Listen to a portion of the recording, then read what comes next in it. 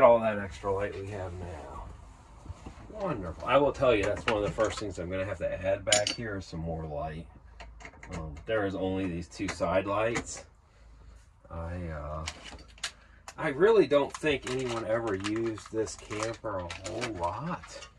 Unfortunately, I think it sat a lot, which is kind of difficult on everything. Just to leave it sit around is sometimes the most difficult on stuff. So these first few months may be a little trying, but we'll see. We'll see how this goes. So far, I've not been displeased. We do have some stuff to fix that we're gonna have to fix. That obviously I wish I didn't have to. I really would. These light bulbs worked out good. There's I've still got 4 left, 5 left. So I'm just gonna add them to my extra packs here. It's a nice white, bright light. I'm gonna walk you back through. Okay, so I figure I'll kind of walk through and give you the rear view, and you can kind of see how it affects, how the light affects me, and how bright it is as we go from room to room. So we're going through the bathroom now. I'll have to look down because it's messy in here. Okay, step on through. I mean, there is just a ton of light in here, guys.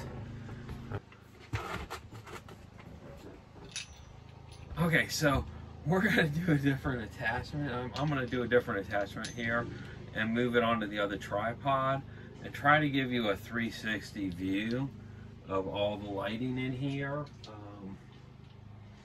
It's amazing. These are gonna be, I think, really great lights. I mean, this was 90% of my light before was just this little light.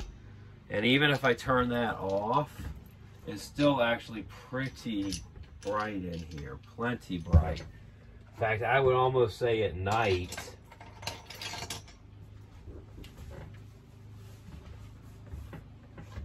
I'll just run like one of these small lights for some ambiance light, and that'll be plenty. If it's too much, I may put some LED lighting down by the base, but they'll just be the little accent lights. Like a great spot would be on each side of the couch, shining in down on the floor. That would be just enough light to, you know, move around and enjoy it at night. That way your eyes aren't bothered. You can look, you can sit on the couch, look out over the lake at the sky. That's the plan, okay? And see the stars. I mean, like, that, it doesn't get better than that, does it? That's what we're talking about. It's going to be gorgeous. So I've got some upcoming stuff. I've got a couple of camping items that I'm going to be trying out, and you'll be able to see how well they work, and they go along with my power tools. So we're going to be trying out a rigid hand vac that almost works like a vacuum, but it doubles as a shop vac and a wet vac.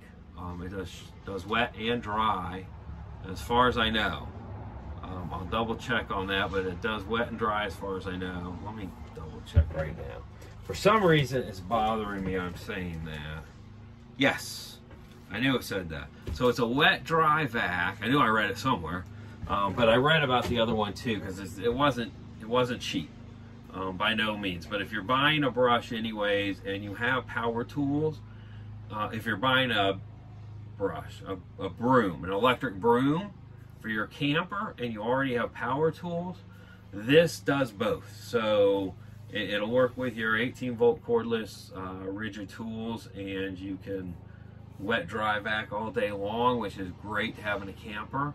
And I didn't know where I was going to really stick honestly, the broom's in the way. So I really wasn't sure where I was going to stick, you know, any sort of cleaning apparatus, a shop vac or anything like that, because these campers don't have a lot of storage. So this really kind of goes along with specialty campers. So if you're building your own fire, you're doing, you know, something that doesn't have a lot of storage, you're living out of a van, this is a great option for you to be able to have some way to easy clean. If you're in a van, I guess you really just go to the gas station when you wash your plates. You're like, I'll just vacuum it out. You don't have to have any of that. Well, I do, because I'm not taking this to a gas station and trying to vacuum out a, you know, 28-foot camper. So this is a great option when you've got a bigger camper. Let's see, what else? I think that's about it. We're just gonna have to kind of get this place set up the way we like it. Gonna have some storage ideas on here, as well as, I don't know if you use them, but I use whiteboards. So in my home, I had whiteboards on the walls, which is kind of how I kept up with everything. I know a lot of people are like, I use a phone. I use my phone, but I'm almost like better to use my phone for a phone. I can never find anything in the phone. It just does not work well for me and myself. So I use whiteboards, but I'm gonna show you how to put some whiteboards up in your camper and how to hide them if you don't want anyone to see them. What else? I think that's about it. So thanks for joining me for the light bulbs. I love them. I'll let you know how well they last down the road. We're gonna find out real quick if they're, you know, 6 months down the road. I'm gonna be running these quite a bit. So we're gonna find out how long they last pretty quick. And I'll leave you a little review on them.